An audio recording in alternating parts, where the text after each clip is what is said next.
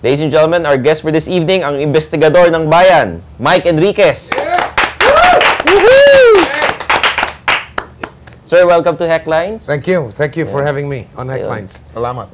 Sir, ikwento niyo po sa amin, paano po kayo nagsimula sa radyo, sa TV? Accident.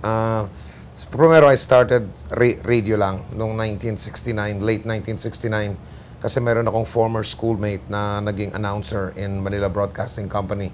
This friend of mine had a standing invitation na pare dalawin mo naman ako sa stasyon, announcer na ako ngayon.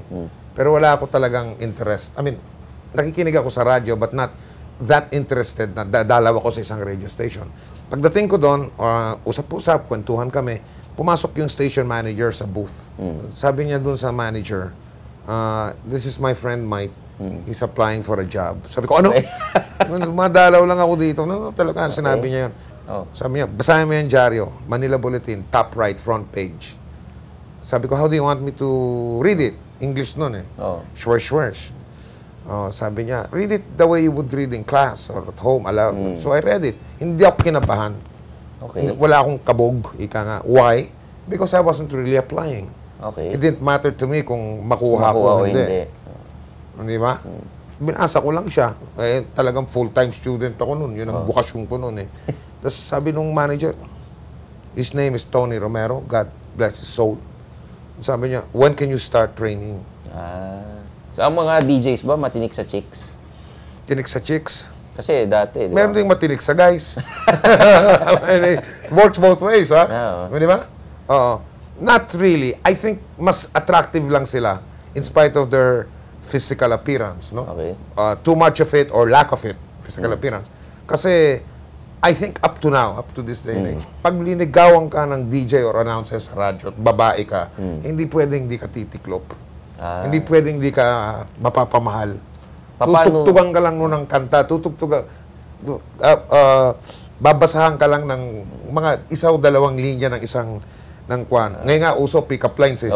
Hindi ba? Konting patawa at sabihin mong, this song is for you. Nako! Wala na. Ngahalo na, balat sa tinalupan yan.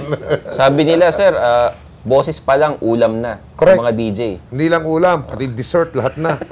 hanggang breakfast na yung kinabukasan. Kasya na yun. Bitawan nyo kami ng isang matinding linya na pang radyo. Naman! Dumidiskarte yung araw ngayon.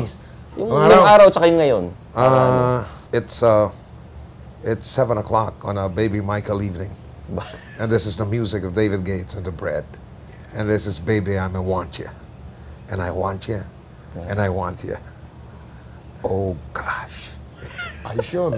Ayos yun. Kantang yun. Baby, I want you. Aba. Ganun ko na ako yung asawa ko eh.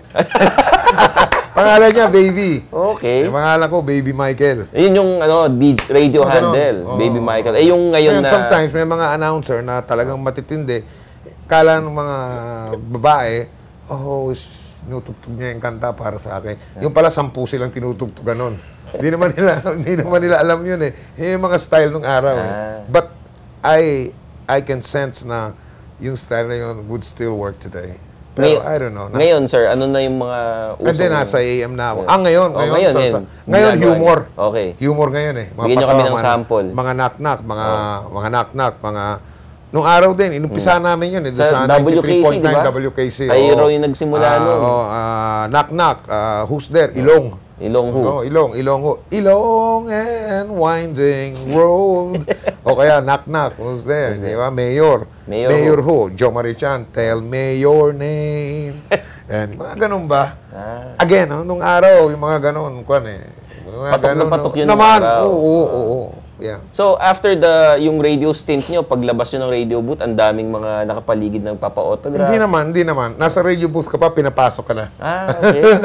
Yabang naman, sobra. Yung iba, yung mga senior sa akin, mga ganon. Ang isa sa mga trabaho noon, pinagagawa sa mga junior, pag nakakasabay-sabay yung mga girlfriend o mga senior, pinata-traffic sa amin. Kasi kakuntsaba nila yung security guard. Sir, nandito si ganon. Nandun na sa taas yung isa. Sasabihin nun, Enriquez, salubungin mo sa gano'n, iligaw mo.